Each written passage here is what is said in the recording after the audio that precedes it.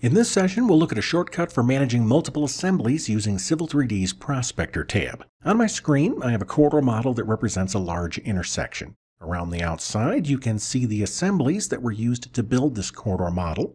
Let's zoom in and we'll take a closer look.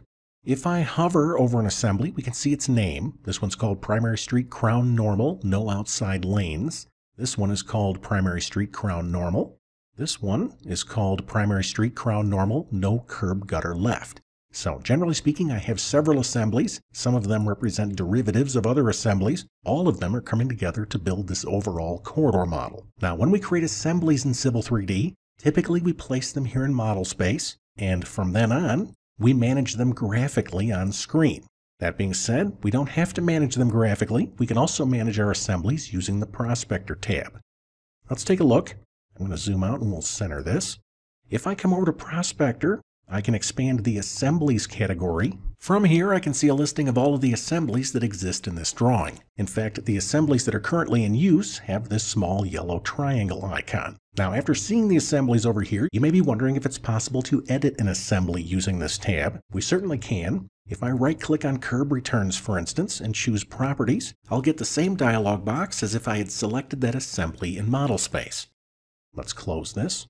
Likewise, I can find the graphical representation of the Curb Returns assembly by right-clicking on it and choosing Zoom to. This will take me right to its location in the drawing. Once again, we'll zoom out and we'll center this. Using the tab, we can also see assemblies that are not in use. I could delete these if I want to. If I right-click on this assembly, I could select Delete from the menu. In fact, if I'd like to go even faster, I can right-click on the assembly's header and choose Erase All Unreferenced Assemblies. I'll drag this dialog box over and I'll click Yes. And when I do, you can see the unused assemblies have been removed from the drawing. Let's zoom in on these assemblies on the right side. One of the challenges of having assemblies in model space is that we run the risk of somebody accidentally moving or deleting them. Fortunately, we are not required to have these graphics on screen. If I select an assembly, for instance, I can right-click and choose Remove from Model Space. This will remove the graphics but retain the assembly here on the Prospector tab. Let's do another. I'll select this one. I'll right-click and choose Remove from Model Space. Let's zoom out and we'll center the drawing. Same as before, if I'd like to go even faster, I can right-click on the assembly's category name and choose Remove All from Model Space. And I'll click Yes. From now on, if I did want to make some graphical edits to an assembly, I could simply right-click on it and choose Insert to Model Space, and then place the assembly on screen. When I'm finished with my edits, I can remove the assembly again by selecting it, right-clicking, and choosing Remove from Model Space.